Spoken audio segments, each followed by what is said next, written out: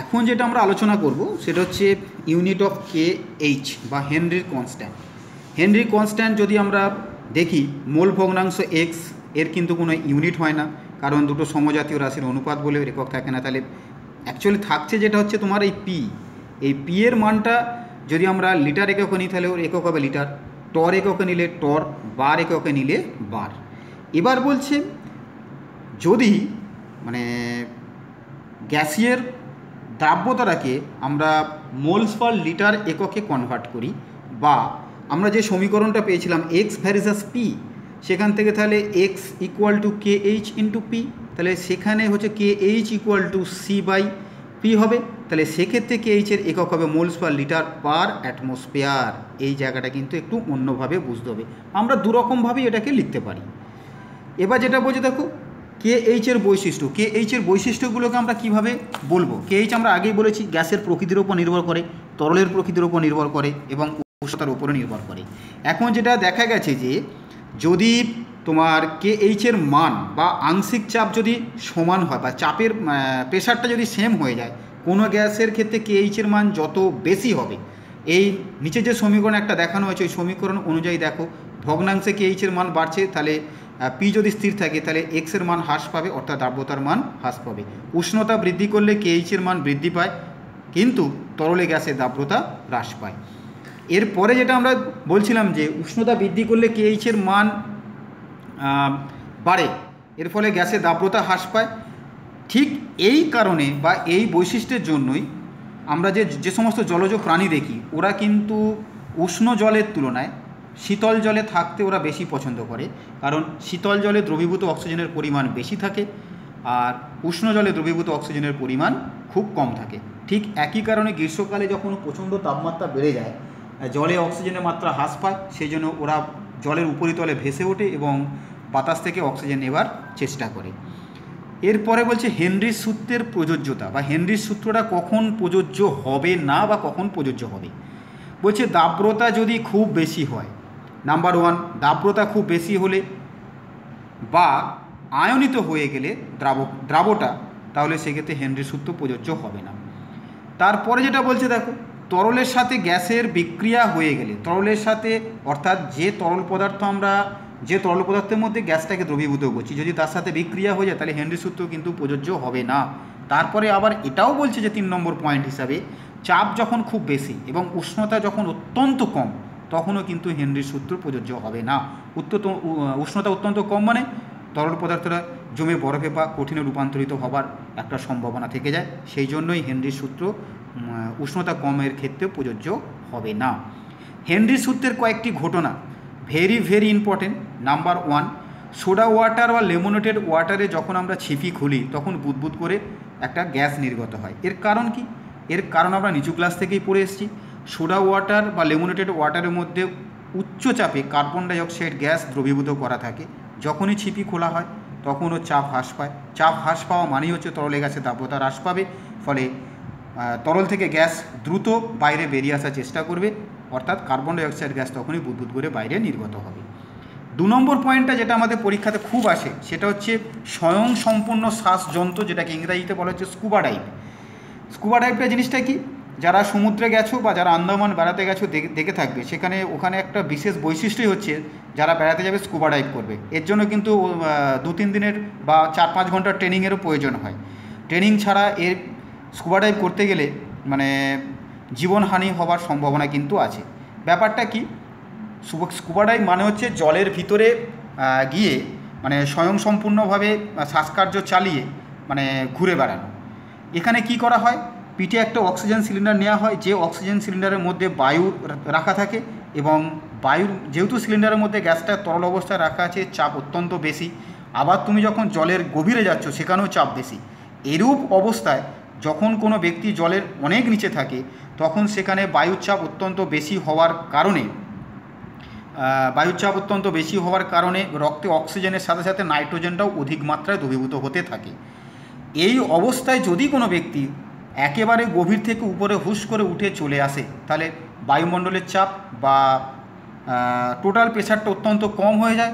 এই প্রেশারটা অত্যন্ত কম হয়ে যাওয়ার জন্য রক্তের মধ্যে যে অতিরিক্ত পরিমাণ নাইট্রোজেন গ্যাস দ্রবীভূত ছিল সেই নাইট্রোজেন গ্যাস দ্রুত রক্ত থেকে অপসারিত হবে। রক্ত থেকে অপসারিত হওয়ার ফলে আমাদের শিরা বা ধমনীর যে কৈশিক নালী তার মধ্যে প্রচণ্ড চাপের সৃষ্টি হবে। এই চাপের সৃষ্টি হওয়ার কারণে আমাদের ওই রক্তনালী ছিঁড়ে যেতে পারে বা ওই ব্যক্তি প্রচণ্ড ব্যথা বেদনার অনুভব করে। এই রক্তপেশির ওপরে চাপজনিত যে সমস্যা সৃষ্টি হয় এইটাকেই বলা হচ্ছে বেন্টস রোগ বা ডিকম্প্রেশন সিকনেস। তাহলে এই অসুবিধাটাকে এড়াতে গেলে আমাদের কি করতে হবে? হয় অক্সিজেন সিলিন্ডারটাকে চেঞ্জ করতে হবে, অথবা আর একটা উপায় করা যেতে পারে কি, জলের একেবারে নিচে থেকে উঠে আসার সময় একেবারে উপরে উঠে না এসে প্রথমে একটু উঠে এলাম, সেই জায়গায় খানিকক্ষণ স্টে করলাম, তাহলে সেখানকার চাপের সাথে অ্যাডজাস্ট হলো। তারপরে আরেকটু উপরে উঠলাম, সেখানে একটু স্টে করলাম, তা সেখানকার চাপের সাথে অ্যাডজাস্ট হলো। এইভাবে ধাপে ধাপে উপরে উঠে আসলে কিন্তু ওই সমস্যাটা থাকবে না। তবে এছাড়া বর্তমানে এখন ওই বায়ু সিলিন্ডারের পরিবর্তে 20% অক্সিজেন এবং 80% হিলিয়াম গ্যাসের মিশ্রণ ব্যবহার করা হচ্ছে। এবার প্রশ্ন হতে পারে, হিলিয়াম কি রক্তে দ্রবীভূত হয় না? একেবারেই না। যেহেতু হিলিয়াম রক্তে কোনো মতে যত চাপই বৃদ্ধি করা হোক না কেন দ্রবীভূত হয় না, তাই নিচে থেকে উপরে হুশ করে উঠে আসলে ওই আমাদের রক্তপেশির মধ্যে যে প্রচণ্ড চাপ বা পীড়নের সৃষ্টি হয়েছিল সেটা হবার কোনো সম্ভাবনা থাকে না। এছাড়া আরেকটা এখানে আমরা পাবো, পাহাড়ের শীর্ষদেশে অনেকেই তোমরা বেড়াতে গেছো, যে যত উপরের দিকে উঠে যায় বায়ুমণ্ডলের ঘনত্ব তত হ্রাস পায়, অর্থাৎ অক্সিজেনের পরিমাণ তত হ্রাস পায়, ফলে অক্সিজেনের অংশচাপও হ্রাস পায়। তাই আমাদের শ্বাস প্রশ্বাসের মাধ্যমে শরীরে অক্সিজেনের পরিমাণও খুব কমে যায়। এর ফলে কি হয়? এর ফলে আমাদের একটা রোগ দেখা যায় যেটাকে বলা হচ্ছে অ্যানক্সিয়া। এই অ্যানক্সিয়া রোগের কি লক্ষণ দেখা যায়? একটা ভমিটিং টেন্ডেন্সি বা বমি হতে পারে, সুস্পষ্ট চিন্তাভাবনা করার যে ক্ষমতা সেটা লোপ পেতে পারে, তারপর দুর্বলতা লক্ষ্য করা যায়। এই সমস্ত জিনিসগুলোর কারণেই হয়ে থাকে। অর্থাৎ নিচে থেকে উপরের দিকে গেলে বায়ুর ঘনত্ব হ্রাস পাবে, অক্সিজেনের অংশচাপ হ্রাস পাবে, ফলে অংশচাপ হ্রাস পেলে রক্তে দ্রবীভবনের মাত্রা হ্রাস পাবে। তাই রক্তে অক্সিজেনের গাঢ়ত্ব হ্রাসজনিত কারণে যে রোগটা হয় সেটাকে বলছে কি অ্যানক্সিয়া। এর লক্ষণ কি? দুর্বলতা লক্ষণ করা যাবে, শ্বাসকষ্ট হবে, ভমিটিং টেন্ডেন্সি হবে, এছাড়া সুস্পষ্ট চিন্তা ভাবনা করার প্রবণতাটাও সে লোপ পাবে। তাহলে এখান থেকে আমরা নেক্সট যেটা চলে যাব, এতক্ষণ যেটা আমরা পড়ছিলাম হেনরির সূত্র, তরলে গ্যাসের দ্রাব্যতা। এবার তরলে গ্যাসের দ্রাব্যতার সাথে সাথে এর পরে যেটা আমরা যাব, কঠিন তরল বা কঠিন ধাতু এবং তার দ্রবণ। সংকর ধাতু একটা অত্যন্ত সুস্পষ্ট উদাহরণ। সংকর ধাতু দু রকমের হতে পারে বা কঠিন দ্রবণ দু রকম হতে পারে। সেটা কীরকম?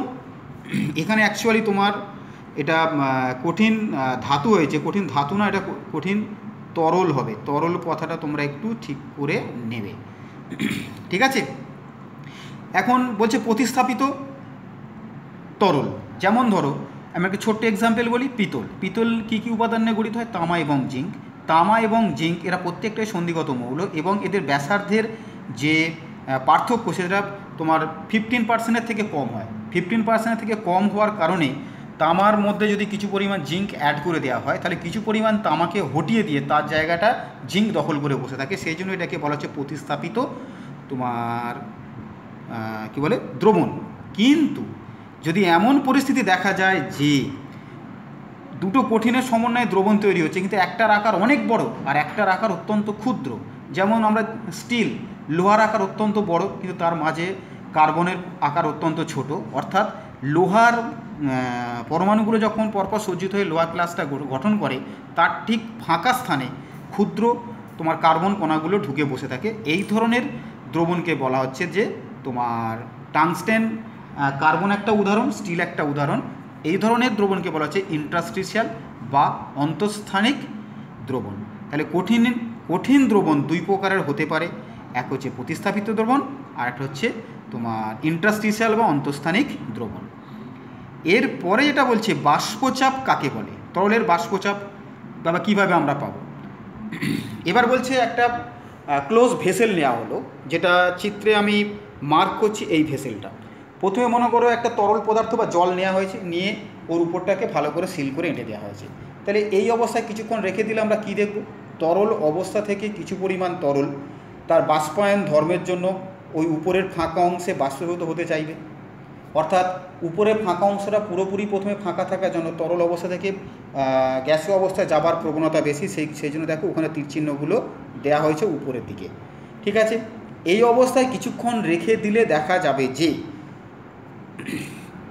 উপরে বাষ্পের পরিমাণ বাড়ছে এবং সেই বাষ্পগুলো তারা তো স্থির নেই, তারা অসংখ্য এদিক ওদিক নিরবিচ্ছিন্ন গতিতে ঘুরে বেড়াচ্ছে এবং ওই বাষ্প যখন নিচে তরলের সংস্পর্শে আসবে তাহলে ওই বাষ্পগুলোর মধ্যে যাদের গতিবেগ কম তারা তরলের সংস্পর্শে আসা মানে গ্যাসীয় অবস্থা থেকে তরল অবস্থায় অর্থাৎ ঘনীভবন হওয়ার একটা সম্ভাবনা দেখা যাবে। অর্থাৎ এইভাবে বাষ্পায়ন এবং ঘনীভবন দুটো প্রক্রিয়ায় চলতে থাকবে। একটা সময় আসবে যখন বাষ্পায়ন এবং ঘনীভবন এই দুটো প্রক্রিয়ায় সমানভাবে চলতে শুরু করলো, তখন এই তরল এবং তার উপরে যে বাষ্প এদের মধ্যে একটা সাম্যাবস্থা রচিত হয়। এই সাম্যাবস্থায় তরলের উপরে যে চাপটা থাকে বা যে বাষ্পটা থাকে সেটাকে বলা হয় সম্পৃক্ত বাষ্প, এবং এই সম্পৃক্ত বাষ্পর যে চাপ হয় সেটাকেই বলছে সম্পৃক্ত বাষ্পচাপ বা তরলের বাষ্পচাপ। এরপরে যেটা আমরা জানব, তরলের বাষ্পচাপ কী কী বিষয়ের উপর নির্ভর করে। নাম্বার 1, তরলের প্রকৃতি। এবার তরলের প্রকৃতির উপর কীভাবে নির্ভর করছে? তরলের প্রকৃতির উপর যেভাবে নির্ভর করে সেটা হচ্ছে এই রকম। তোমরা ইথার, অ্যালকোহল এবং জল, এবার এদের মধ্যে কোনটার উদ্বায়িতা বেশি তোমরা সহজেই বলতে পারবে ইথার, কারণ ইথারকে হাতে দিলে ঠান্ডা লাগে, উড়ে চলে যায়। তাহলে এই জাতীয় তরলকে যদি আমরা ক্লোজ ভেসেলে রাখি তাহলে কী হবে, তার বাষ্পায়নের মাত্রা বেশি হবে, অর্থাৎ তরল অবস্থা থেকে গ্যাসীয় অবস্থায় যাবার প্রবণতা বেশি, গ্যাসের পরিমাণ বেশি মানেই তার বাষ্পচাপ বেশি। তার থেকে অ্যালকোহলের বাষ্পায়ন ক্ষমতা একটু কম, জলের বাষ্পায়ন ক্ষমতা এই দুটোর তুলনায় অত্যন্ত কম। তার মানে বাষ্পচাপের পরিমাণ ইথারের সব থেকে বেশি হবে, তারপর অ্যালকোহল, তারপরে জল। এরপরে বলছে উষ্ণতা। স্বতঃস্ফূর্তভাবে স্বাভাবিক অবস্থায় কোনো তরলের বাষ্পায়ন যে পরিমাণে হবে, উষ্ণতা বেড়ে গেলে তার বাষ্পায়নের মাত্রা বেশি হবে। বাষ্পায়নের মাত্রা বেশি হওয়ার অর্থই হচ্ছে তার বাষ্পচাপের পরিমাণটাও বেশি হবে। এরপরে যেটা আমাদের ইম্পর্টেন্ট কোশ্চেন হিসাবে যেটা আসছে সেটা হচ্ছে যে বিশুদ্ধ দ্রাবকে অনুদ্বায়ী দ্রাব যোগ করলে তার বাষ্পচাপটা কমে যায় কেন? নিচে আমি দুটো ছবি দেখিয়েছি। প্রথম ছবি দেখো, বলছে একটা পাত্রে কিছু পরিমাণ জল বা কিছু পরিমাণ তরল পদার্থ নেওয়া হয়েছে, নিয়ে তাকে একটা ক্লোজ ভেসেলের মধ্যে বসিয়ে দেওয়া হয়েছে। এখন ওই তরল পাত্রের উপরিতলটা ওপেন আছে, তাহলে ওখান থেকে তরল বাষ্প হয়ে গোটা ভেসেলের মধ্যে ছড়িয়ে পড়বে। তার ফলে ভিতরে একটা সাম্যাবস্থায় আসবে, তখন ভিতরে যে বাষ্পটা থাকবে সেই বাষ্পটার একটা চাপ থাকবে, সেই বাষ্পের চাপটাকে P0 দিয়ে চিহ্নিত করা হচ্ছে। P0 মানে বিশুদ্ধ দ্রাবকের বাষ্পের চাপ, অর্থাৎ এই বিশুদ্ধ দ্রাবকে যে বাষ্প সেটাকে P0 দিয়ে চিহ্নিত করা হয়েছে। এবার যেটা বলছে, অপর একটা আমরা ভেসেল নিয়েছি, সেই ভেসেলের মধ্যে কিছু পরিমাণ তরল পদার্থ নিয়েছি, সেই তরলের মধ্যে কিছু একটা অনুদ্বায়ী দ্রাবক, সাপোজ খাদ্য লবণ অ্যাড করা হয়েছে। এই অবস্থায় ওটাকে একটা বদ্ধ ভেসেলের মধ্যে রেখে দেওয়া হয়েছে। এই অবস্থায় বদ্ধ ভেসেলের মধ্যে রেখে দিলে দেখা যাবে যে তাহলে ওই লবণ জল থেকে কিছু পরিমাণ জল বাষ্প হয়ে উপরের দিকে যাবে এবং সাম্যাবস্থা রচনা করবে। ওই সাম্যাবস্থায় যে বাষ্পচাপটা হবে সেটাকে বলছে P, অর্থাৎ দ্রবণের বাষ্পচাপ হচ্ছে P। এখন পরীক্ষামূলকভাবে প্রমাণ করে দেখা গেছে যে এই P এর মানটা P0 মানের থেকে কম। প্রশ্ন হচ্ছে এটা কেন? যখনই আমরা বিশুদ্ধ দ্রাবকের মধ্যে দ্রাব অ্যাড করেছি তখন ওই দ্রাবটা তরলের সমস্ত অংশ জুড়ে অবস্থান করছে, এমনকি ওই নিচে উপরে যে ভেসেলটা আছে ভেসেলের উপরিতলেও দ্রাবের অণুগুলো অবস্থান করছে।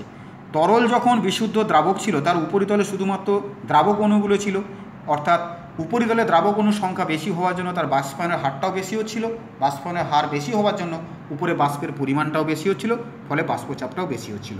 কিন্তু যখন আমরা দ্রবণ নিয়েছি, দ্রবণের উপরিতলে বিশুদ্ধ দ্রাবকের সাথে সাথে কিছু পরিমাণ দ্রাব অণুও ছিল, ফলে বিশুদ্ধ দ্রাবকের তুলনায় দ্রবণের উপরিতলে তরল দ্রাবকের পরিমাণ কম, তাই তরল দ্রাবক থেকে গ্যাসীয় অবস্থায় অর্থাৎ বাষ্পায়ন প্রক্রিয়ায় বাষ্পে রূপান্তরিত হওয়ার প্রবণতা বেশি, অর্থাৎ বাষ্পের পরিমাণ বাষ্পের পরিমাণ কম, অর্থাৎ বাষ্পের পরিমাণ কম মানে তার বাষ্পচাপটা কম। ঠিক এই কারণেই আমরা বলতে পারি যে বিশুদ্ধ দ্রাবকে অনুদ্বায়ী অতড়িৎ বিশ্লেষ্য দ্রাব যোগ করলে তার বাষ্পচাপটা বিশুদ্ধ দ্রাবক অপেক্ষা কম হবে।